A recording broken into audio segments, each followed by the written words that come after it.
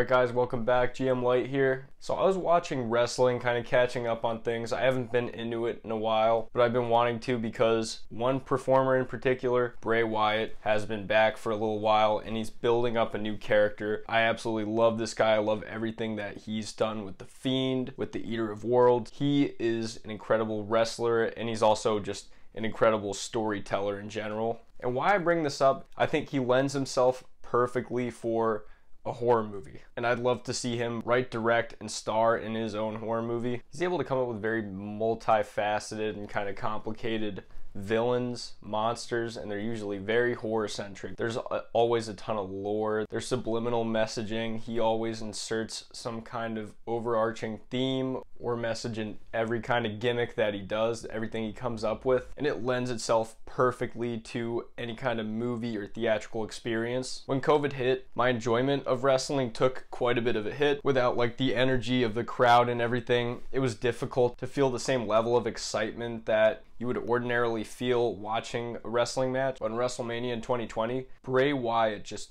showed an extremely abstract look into his character of The Fiend when he fought John Cena. There was so much trippy imagery, and the match was pretty much him taking John Cena through all of his different eras and kind of reconciling with both of their past, but he also just was able to deliver an extremely creepy, bizarre and trippy experience that just, it sticks to me to this day. I still like to watch it. He also did it with Braun Strowman at, I believe it was Extreme Rules that same year, with a theatrical match where again he forces Braun Strowman to kind of reconcile with his past as the Black Sheep. He shows him different things, and all of it lends itself so well to its own movie. What kind of bothers me about what they've done with Bray Wyatt all this time is that he's been wasted a ton of different times. He's been buried, and there's so much tragedy to the real guy, Wyndham Rotunda. He struggles with a lot of problems, mental health, and when he was mentally at his worst with the passing of Luke Harper, he got kicked again while he was down. WWE fired him, and I think that the only reason he was able to reconcile with management was because Vince was gone, and it's unfortunate. He's had to see his talent get squandered over and over again. It's been wasted.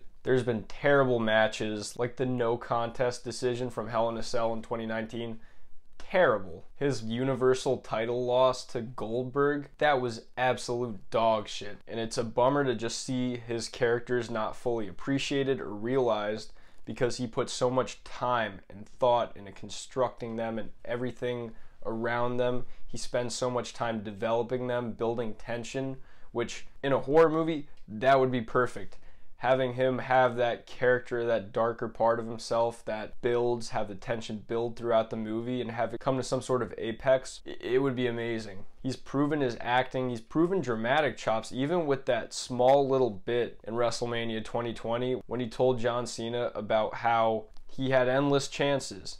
He's the bully, not the hero. He's able to emote a lot of humanity and at the same time turn that into just crazy manic energy, just be insane. He also expertly plays the dual roles between servant, killer, whatever he wants to do, whatever he is. He has that difference between his Mr. Rogers persona and The Fiend, which I loved that. I loved tuning in 2019, watching the Firefly Funhouse develop over time, and then eventually just getting little glimpses, finally seeing The Fiend, see him destroy Finn Balor at SummerSlam. It was awesome. So the prospect of giving this guy his own movie where he's in control, he's able to control how seriously this character's taken. He doesn't have to worry about management screwing with him or messing up his character. That's the issue with wrestling, is your character can be destroyed so easily. And like with the Goldberg thing, it was very unceremonious. And I was heartbroken to see him go and find out that his match against Randy Orton in WrestleMania would be his last 2021. He deserved better than that, and that character deserved way better than that. So I'm kind of just spitballing, thinking about what a potential movie could be, why he would be so perfect for it. And I'm kind of surprised that, you know, he hasn't pursued this avenue before. I can't imagine he would have done it in his time in between phases in WWE where he was gone, because, you know, he was dealing with a lot. Luke Harper's death clearly weighed heavily on him, and I don't think that he was in a space to really be doing anything creative like that, or, putting himself out there. But if WWE fucks things up again, if he can't come to terms with management, or, they can't figure something out, this Uncle Howdy character doesn't work out, I would love to see him direct his own horror movie. He would be perfect for it. I think he has a lot to bring to the genre. It's underappreciated how much complexity that he really brings to these characters inside of WWE. He builds them up so methodically, and it always makes his clash with whatever wrestler he's fighting so epic. But that's just my thoughts. I don't know if you guys care, if you're into wrestling or anything. Let me know in the comments what you think. Love to hear it. Have a good one.